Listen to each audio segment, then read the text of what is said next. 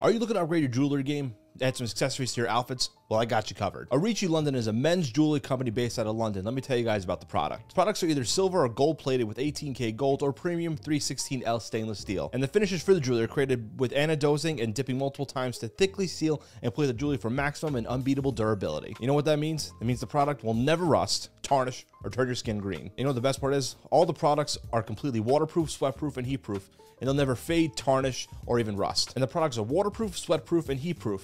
And that means they'll never fade or tarnish. Another good thing, the products are 100% hyperallergenic, and you can wear any pieces 24/7. You don't have to worry about your skin developing a rash because the product does not contain nickel. And this is good for me, actually, because I have really sensitive skin. I have a couple of nice chains to them, a nice pendant here, the compass, and I got some bracelets here, a gold and silver one. The bracelets and the quality of the jewelry overall is really good. And it's a really good price. And you can get even better price if you use my code FONZ, F-O-N-Z, for 25% off your order. And also you get some free shipping on top of that.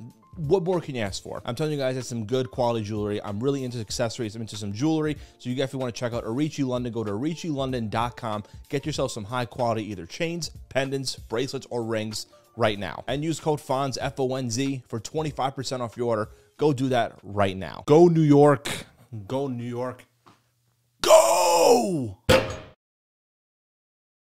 Hello everybody, welcome back to YouTube channel. As I, Fonz the Falcon, thank you so much for taking just a few short minutes of your fabulous day to check out another video here on the channel. And here we're going to be discussing on today's video, at least, my New York Knicks. Now, sure, if you are aware by now, if you follow my TikTok page for all of my stuff on the YouTube and podcast, you know I am a big New York Knicks fan. Let me tell you, this season was definitely memorable. Look, off the bat, I'll say this, 50-32 this season, second seed in the East.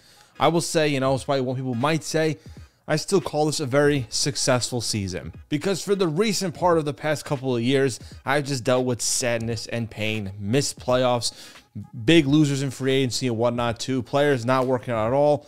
And overall, just with this season, it's definitely memorable. One of the better seasons I've had as a Knicks fan. And honestly, the past couple of seasons, I would say in 2021, you saw the trend in the right direction.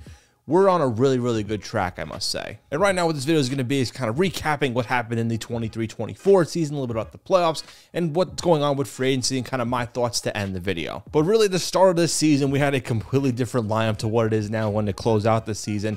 We had two trades that happened throughout the season, and the first one was a really important one. We ended up trading RJ Barrett and Emmanuel Quickly to the Toronto Raptors in exchange for Precious Achiuwa and OG Anunoby. And I will say OG was linked to the Knicks for quite some time. Wasn't sure it was ever going to happen, but we ended up getting him in a deal. We sent off RJ and Quickly. And as much as I loved Barrett and Quickly, those guys really weren't fitting the mold with this Knicks team. Barrett was very inconsistent. I didn't know if I trusted him at one point of being a number 2 or number 3 option. And Quickly, as much as I was a fan of him, he was going to get paid big time in the offseason, and there was no way we were going to be able to afford to keep him. And the main thing, we needed help on the defensive end. And that's exactly what OG did the second he made his debut on the Knicks roster. It was a then record plus-minus of 170 in the first 10 games, and we outscored opponents by 21.7 points per 100 possessions in the 23 games we had with OG. And Precious Achiuwa, another addition to the roster, was no slouch either. But in January, when we had the full healthy lineup, they went 14-2,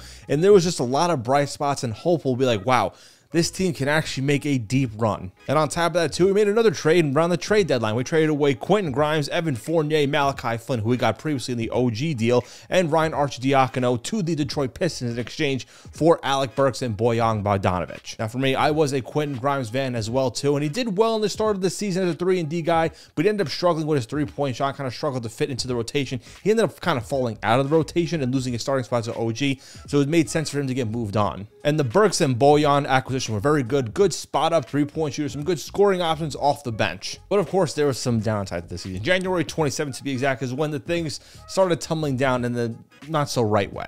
Obviously, Randall dislocated his shoulder. He ended up missing the rest of the season in hopes to come back for the playoffs. Ended up not happening. OG did miss some time with an elbow injury. Mitch Robinson, who was actually having a somewhat solid season, missed a good portion of the year with an ankle injury. That didn't stop there because we had a thin roster to begin with into the playoffs, but then Bogdanovic missed the season with wrist and foot injuries. Josh Hart had an abdomen injury in the playoffs, and Jalen Brunson ended Game 7 with a broken hand. So we were very depleted, not just from those injuries, but other little ones here out. But look, there was some positive. Jalen Brunson ended up earning his first All-Star nod. Julius Randle was also named an All-Star before his injury. Jalen Brunson was actually also a 4-time Player of the Week and 1-time Player of the Month. And Brunson was also selected to the All-NBA second-team selection the first time in his career. He had a really, really good season for us. And we kind of know what happened into the playoffs, too. We went to 6 games with the Sixers with a very, very, very depleted roster. It was going to be tough to go against the Indiana Pacers. We ended up starting up series 2-0, and then, as you know, ended up losing Game 7, an absolute heartbreaker in a blowout game with literally 6 healthy guys. And honestly, it sucked. It sucked. I watched every single playoff game. We looked really good in some moments. There was definitely some memorable moments. Dante DiVincenzo's 3-point shot against the 76ers in Game 2.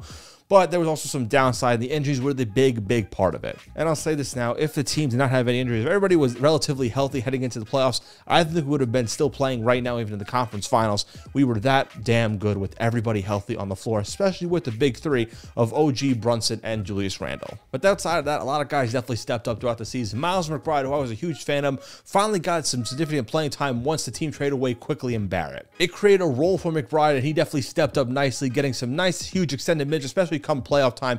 A nice 3-and-D 3-point shooter. I think McBride is going to be a huge part in our second unit going forward. And he was even better in the playoffs. And we actually have a huge bargain on his contract with 3 years left and $4.35 million. An absolute steal and a bargain for this guy. And he's going to be a huge part for our rotation. And I think he's quickly becoming a fan favorite with Knicks fans. Isaiah Hartenstein also had a pretty good season for the Knicks as well, too, having career highs across the board in points, assists, steals, and blocks. When Mitch Robinson was down with an injury, Hartenstein stepped up nicely, becoming a solid rebounder and just an offensive presence on the team, and also became a fan favorite too. And Dante DiVincenzo, the Italian stallion, the great Italian here, did very well for us. A big signing for us last season. The Villanova star had career highs across the board and actually now has the record for most 3-pointers made in a Knicks season. Came into the beginning of the year as a reserve, quickly earned himself a starting spot with injuries heading to the roster, and did not lose a spot at all. And obviously there was a lot of other guys that were really mentioned here too that did really well, but I gotta say, a lot of good players, a lot of good moments here, and we have a very, very good positive direction heading forward. And when it comes to the roster here, we got a couple of questions heading into offseason, but we got some guys that are going to be on the roster for some time. Obviously, Jalen Brunson still has 2 years left on his current deal, a very, very good acquisition. Now a cheap contract now,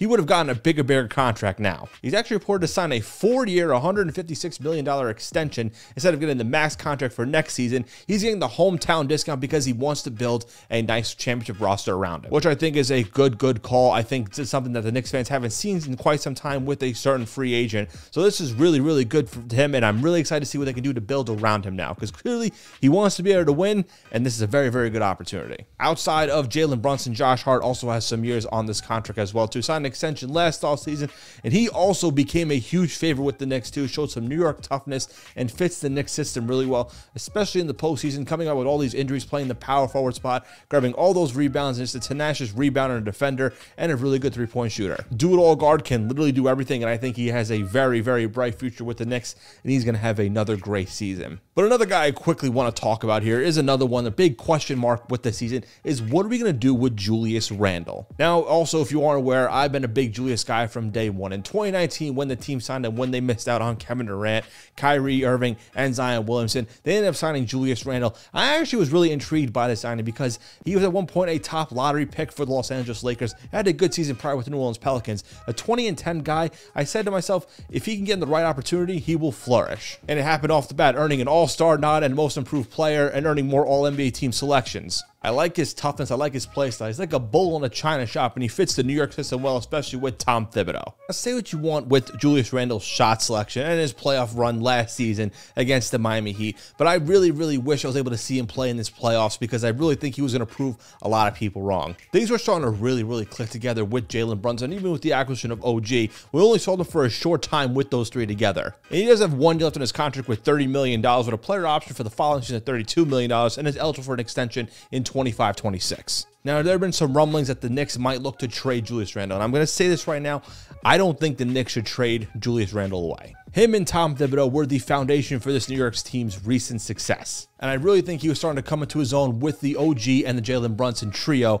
It was really built to be something special if not for that shoulder injury. And this sort of reminds me of a scenario I see in Minnesota, and I want you to hear me out on this. And I'm not saying that Jalen Brunson is Anthony Edwards or Karl-Anthony Towns is Julius Randle, but this scenario itself, it kind of reminds me of the Minnesota scenario. You see, back in 2015, Karl-Anthony Towns was drafted by the Timberwolves to be the savior for the franchise because the franchise was in shambles, the laughingstock, for quite some time. And Karl-Anthony Towns ended up becoming a star player for the Timberwolves, bringing them to somewhat relevancy. Now, not deep playoff runs, but an appearance here or there, and put the Timberwolves somewhat on the map. And when Anthony Edwards did come into the picture, we weren't sure what was going to happen to Karl-Anthony Towns. Was he going to actually be moved? Were they going to move him? But he ended up taking a step back, not complaining, being like, you know what? I'll be the number 2 guy. Anthony Edwards is the clear number 1. This is going to be his team. I built the foundation, but I will be going second fiddle to him, and I'll help build the successful championship pursuits. Now, do you see where I'm going here with this? This is clearly Jalen Brunson's team. He's the number 1 guy. There's no doubt about it. But I think Julius Randle could take a page out of Cat's book and kind of see what's going on in Minnesota and being like, you know what?